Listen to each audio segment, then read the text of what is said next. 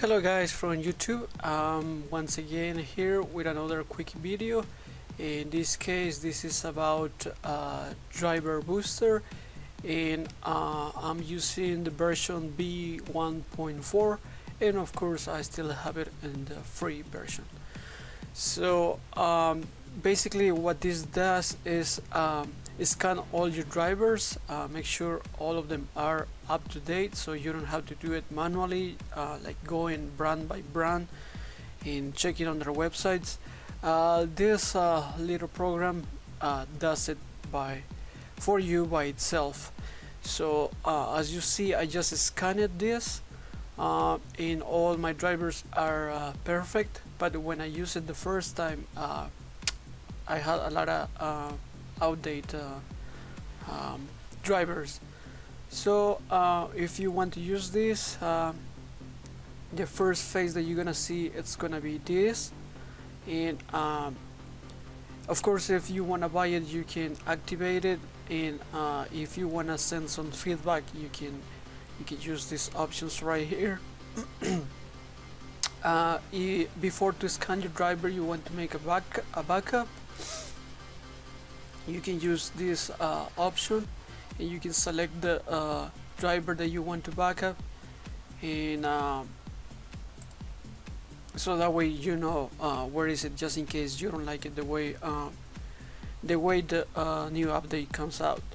In case you need to reset everything back because it didn't work for you, it's this little option right here, and that is just gonna send it back as factory mode or factory restore.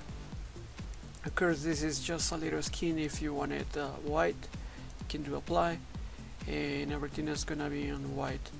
We're gonna do cancel. There we go, that is the other option. So I'm just gonna go back, I'm gonna apply, I'm gonna go OK, and there we go, that's the way that it was. And then this option over here is just another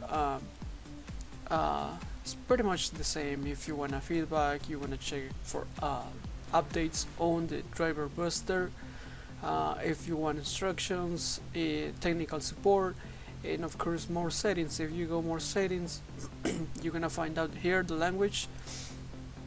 They have Espanol, Spanish, and some other languages. The scan, if you want it weekly, if you want a monthly, or you want it daily. At this point I have it weekly.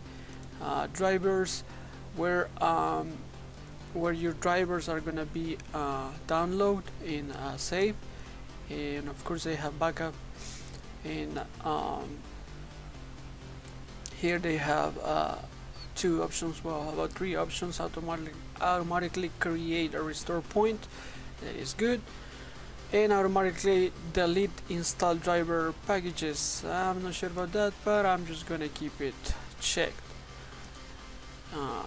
Here ignore, I don't have anything. In network I have anything yet here, so I'm just gonna do cancel, and I'm gonna keep it basically the way that it was. So at this point I'm just gonna go scan. As you see, it's scanning fast because I already did, and here you go. It's gonna show me all the drivers that I have and have been updated by this driver booster.